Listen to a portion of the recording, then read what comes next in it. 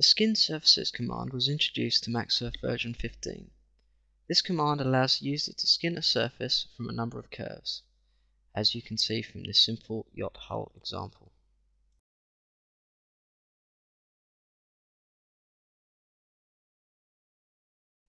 Version 16 of MAXSURF sees a major upgrade to the surface skinning capabilities.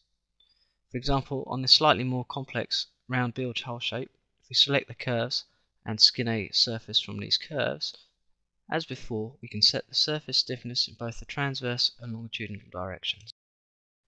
The new version 16 algorithm allows the user to have greater control over the surfaces being created, as it is now possible to set the number of surface control point columns and rows.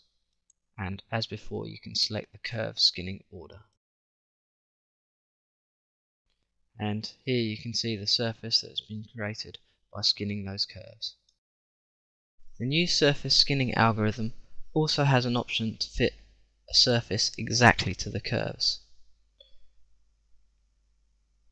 Here you can see we've got an option to use settings for exact fit. However, although the surface does fit exactly through the curves, you will see that this surface contains a large number of control point rows and columns, which is undesirable as it makes it difficult to fair the surface.